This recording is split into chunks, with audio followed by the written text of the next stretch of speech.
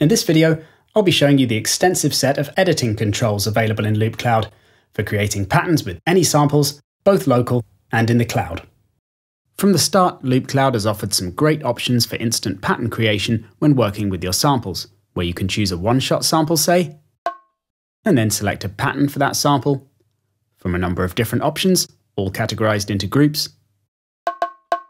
You can step through patterns from the menu with the previous and next buttons, or hit random pattern to have Loopcloud select one for you. And when you're working with a DAW with the Loopcloud plugin on a MIDI track, the pattern's synchronized to your beats.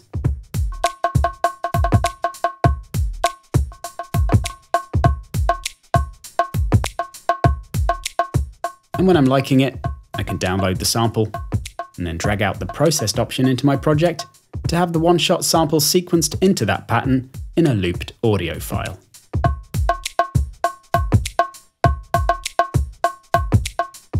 In addition to extensive automatic pattern creation though, Loopcloud also offers a whole host of manual editing facilities, where I can copy the one-shot by right-clicking on the waveform and choosing duplicate, and then moving it around to create my own pattern. And I can also hold down the Command key and then drag any region to copy it. Dragging the edge trims a region to change its length. Dragging the top edge changes the volume of a region. And the corners adds fades to the start or end.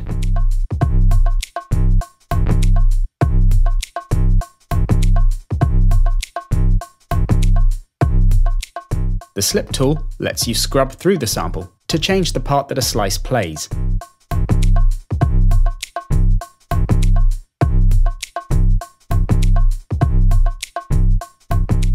And then I can step through different samples to hear how they sound with my pattern.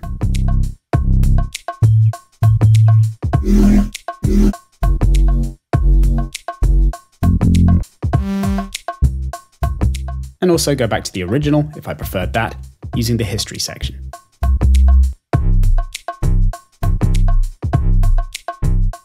And again, downloading, then dragging out the processed version, exports the one-shot sequenced into my pattern straight into Live. The editor also offers a bunch more really useful features though, which I'll show you with a new loop now. First though, I'll hit reset to clear my pattern and start again. Then I'll loop and zoom into the first bar. And then I'll choose the scissors tool and start slicing up the sample to create multiple regions. If you're using the regular mouse cursor, then a shortcut to this is to hold down the Option key, so you don't need to permanently set it to split mode to create regions. Similarly, the Mute tool allows you to mute and unmute slices. But this can also be done without switching to the Mute tool, just by double-clicking a slice.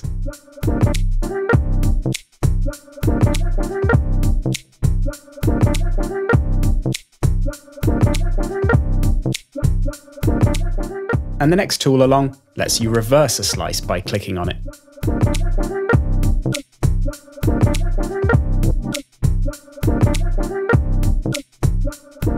And many of the functions, like dragging a slice or trimming its edges, follow the grid timing, which is set to auto right now, so changes when you zoom in and out, but can be changed to a different timing or turned off to move slices freely. If grid snapping is left on though, you can just hold Shift whilst dragging a slice to temporarily turn it off and move slices freely. So this can be handy for quickly making a manual adjustment to a slice position.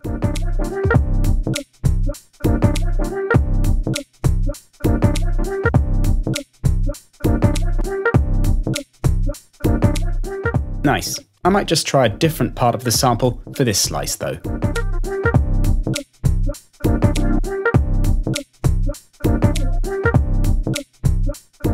And some final level adjustments and fades on these last slices.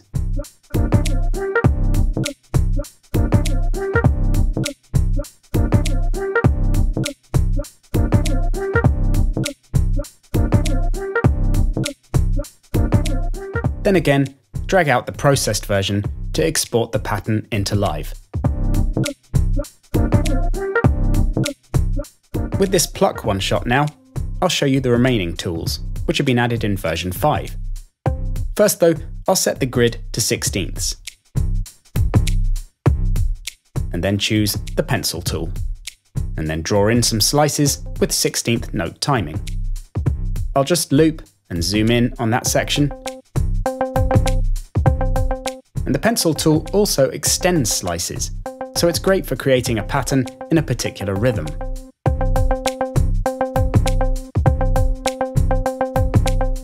And now, switching to the transposition tool, I'll make this into a proper arpeggio style phrase.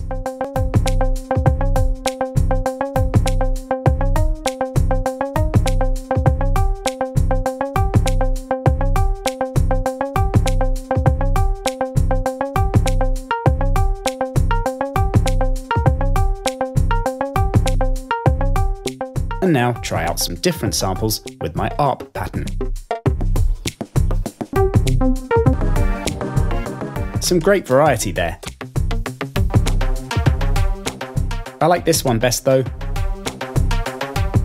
So I'll buy that sample, download it, and drag it out, sequenced into my ARP pattern, into my project.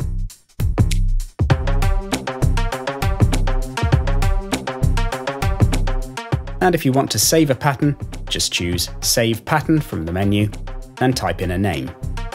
After which you can select it at any time from the User Presets options at the bottom of the pattern menu.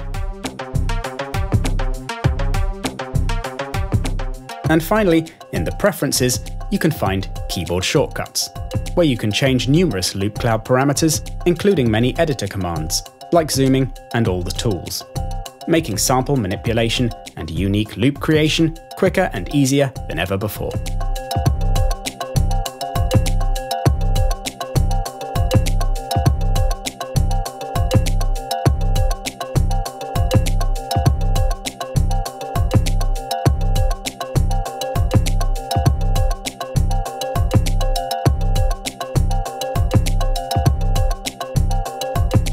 So some really awesome pattern personalization and management options in the latest version of Loopcloud.